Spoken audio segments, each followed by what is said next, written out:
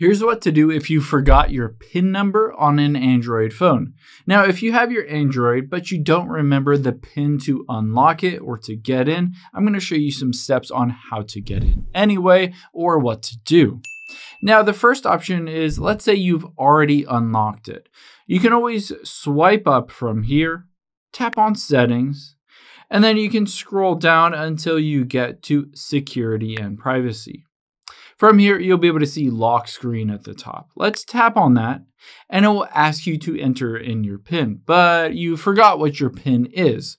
Now, whether you're in this screen or you just can't unlock your phone, I would recommend trying a few different times, trying a few different potential PINs that you might have had on previous phones or for credit cards or debit cards, etc.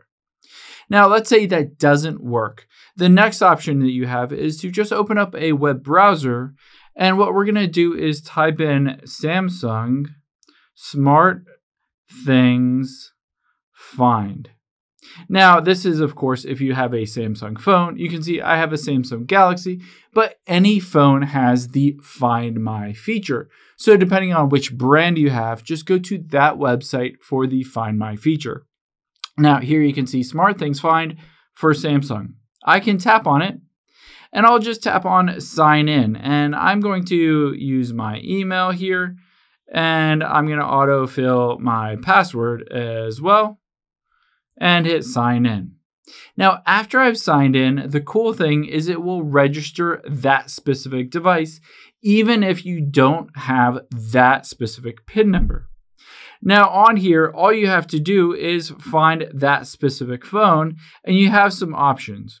Now on here, you can set to lost mode if you wanted to tap on that, and essentially it will lock it, and then you can go in and unlock it basically by entering in a new PIN.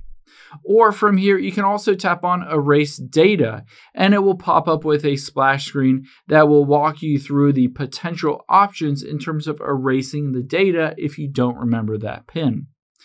Now, the last option you have is if you have the physical phone with you, you can always just do a factory reset on that phone.